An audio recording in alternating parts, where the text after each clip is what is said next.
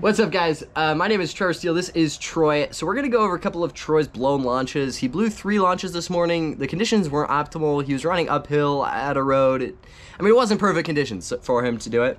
And he also hasn't flown much in like over a year and a half. So it was like first time flying, rough conditions, blah, blah, blah. Yeah, so we're going to go over it. We believe in talking about our mistakes so we can learn from them. Yes, sir. So let's take a look here at video number 1. So Troy goes, he inflates the glider, inflates the glider, inflates the glider. He was just a little too slow to get on that gas and pulled quite a bit of brake. Then you could see he's just running, stuffing as much brake as he can hold, killing all of the speed of that glider, jumps the ditch, and falls down and doesn't get up. So what happened? Well, there's a couple things we can learn from this video. The first thing I'll mention is the delay of getting onto the throttle. If the glider doesn't come up perfectly straight, oftentimes people are a little hesitant to want to get onto the throttle because they want to correct it first, then get into the throttle. A little trick, if you get into that throttle and start to speed up, you can actually pull more brake. Because if you're only running 5 miles an hour and pull 3 feet of brake, chances of you stalling it is much higher. But if you're running 8 miles an hour, 10 miles an hour, well, you can pull quite a bit more brake before the glider stalls. So I usually get into that power, even if the glider doesn't come up perfectly straight, really stare at the glider, keep my eyes on that glider so I make sure I don't take a collapse and don't stall it, and then I can get a little heavier into the brake to correct it and re-accelerate after I make the correction. So you correct the glider, and then it's important to get your hands back up. You kind of kept your hands down, which is a tough balance because you got to keep the hands down enough so you don't fall onto your face, but also get them up enough so you can re-accelerate the glider, get to airspeed, pull brakes, get into the sky. Troy, in this case, leaning a little bit forward to try and keep yourself, try and hold yourself up. You should lean back. I think what the problem was is I noticed this. I had my what's it called? My straps just a little bit too tight than I usually have them. Okay. So if I would have loosened those up just a tad bit, I would have been able to stand up a little bit more because I was a little Well, bit you can just lean back. So stare up at the glider because if you look straight up, it makes you lean back. So I like to look straight up at the start to initiate that backwards lean. And then I'm not running. I don't actually run. I only run for the first 10, 15 steps. Yeah, I do that. Once you're on that power, I'm just skipping off the ground, letting the motor push me. No, yeah, that's what I did too. Which is really nice, because then you don't have, it's not like, when you go out to launch, you're not running for 50 to 100, you're not sprinting for 50 to 100 yards. You're running for 15, and then your feet are just gliding across the ground for another 20. And you can't even really run, because like, if you run, you're going to be leaning forward. Yeah, if you're sprinting forward, the difference in thrust is like 80 pounds, don't quote me on that, but I heard that, of leaning forward to leaning back. Mind you, you only have like 150 pounds, 160 pounds of thrust. So like half your thrust is killed if you're leaning forward versus leaning back. So you're running twice as far. Oh yeah. And it's pushing you into the ground. Then another thing that you did, you held a lot of brake for a long time, which really kills all the lift because you're using all of that speed and that lift to keep you from falling into your face trying to get up, but it doesn't have enough to actually get you up. Got to get those hands back up, accelerate to the airspeed you need, then pull brake to actually get into the sky. And on that one, you jump the ditch trying to save it. My thing, if I know I'm not going to make it, like running at the road, if I knew I wasn't going to make it by the road, and I knew I wasn't going to make it by the dune, I would never try and go over an obstacle or through an obstacle to get into the air. I would stop. I would. I would just stop. Full sense. And if you can't just stop fast enough, I would just sit down because with the flat top you can smack it into the ground and it's not going to care. Because I don't want to jump over the ditch and then hit really hard on the other side and hurt myself, or run into the road and get hit by a car or something, run through bushes and hit the bushes. I don't want to do that stuff. So I stop before I hit an obstacle if I know I'm not going to make it. Okay, let's look at video number 2 here. This launch, beautiful inflation.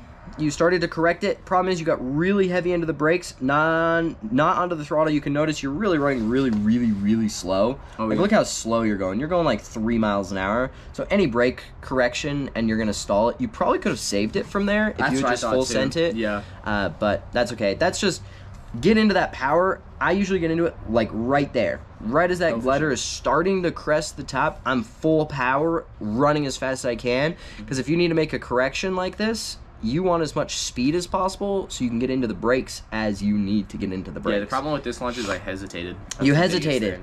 Big thing with forward launches, probably the biggest piece of advice for forward launches, you gotta fully freaking commit. It's 110%. It is not even 100%. Because if you just give it like, all right, I'll try, and if it doesn't come up right, I'll stop. You're never gonna get a launch like that. It's every dang piece of effort that you got to give it. I'll show at the end of this video or a different video. I did a downwind launch on a 4XS, which is 16 meters. Only reason I got it is because I gave every dang thing I had. I was like, I'm gonna run till I freaking fall over, and I made it. That was the other video when we didn't get it on video, but when I did my launch when we did the side by side. Yep. Wingtip, not the wingtips, the foot drags down the water. Yeah. I actually, the wind was very funky that day, and like I had to get up, and I was like, I'm just gonna full send it. So I put every single piece of effort into it, and I just didn't stop, didn't hesitate. All I thought was just get off the ground, get off the ground, get off the ground, and I just ran, and I just made it. You just gotta make it happen. There has to be a full level of commitment for a forward launch. Half commitment, you won't get it.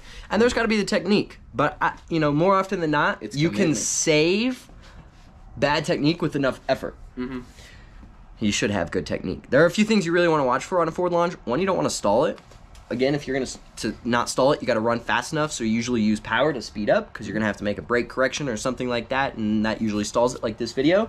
Or two, you take a collapse. I usually have a good prevention of collapse by doing enough training on the ground, practicing collapses, as well as watching the glider. If you visually are watching that glider as well as all the other pieces, you tend to catch things faster if you're staring at it. So I'm usually looking at that glider, look right, look left, look up. I'm just keeping contact on that glider as much as possible. And then oscillations, you want to make sure that glider takes off in a straight line. All of these things you really learn on the ground with lots and lots of practice. With that, when you learn that, what's it called, the hand movement, the muscle memory. Muscle memory. The biggest thing for learning forward launches is run and jumps. Run and jumps are a big one, because run and jumps, you learn stalls, preventing collapses, loading and unloading the glider, and direction control.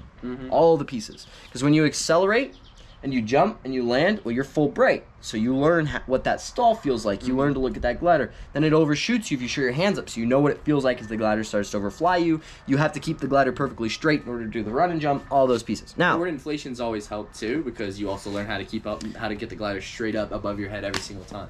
It is good to get forward inflations. However, with shifty and changey wind, you can never 100% guarantee that the glider's going to come up straight unless you're for sure into the wind. Yeah, true. So like in our case, we couldn't launch 100% into the wind because we would have been running at a really awkward angle. But as soon as the glider starts to come up, we can correct and change its direction to kind of cater to the slight shift that we have on it. For sure. Right? So if we're just slightly crooked to the wind, it's going to come up a little crooked. Well, we can correct that and then make it go the direction that we're running with practice. There we go. All right, let's look at this third one. You're running. The glider inflation was beautiful. You waited a little too long to get into that throttle. You almost stalled it. You can see right here. It's like bouncing off that stall line right there. You save it because you were accelerating. You ran. Again, the same thing as the other launch. You just were holding so much brake it couldn't accelerate. Whoa. And you ran over the road and over the ditch and onto a fence. So just like I mentioned, I stopped before I reach an obstacle like that. I would have stopped right here. I would have just held full brakes and then just stopped my feet and let the glider overfly me. Okay. Full brakes, because if you dump your hands up, you're probably going to fall down. I was also looking across the road and I was like, there's no cars. There were no cars, so it wasn't risky in that sense.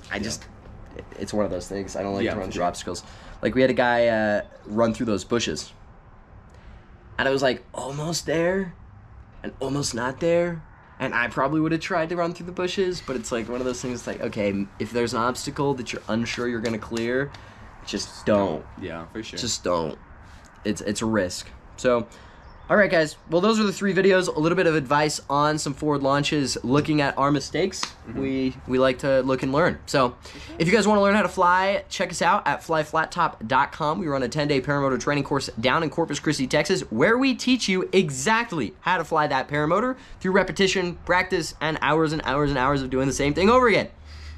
Isn't that right? Mm-hmm. Actually, it's all about building muscle memory, and that comes through practice. So that's what we do down at Super Training. If you want to learn more, go to flyflattop.com or call me, this phone number right here, at 800-707-2525. I will happily answer every question that you have. I look forward to seeing you guys in the next video. Take care.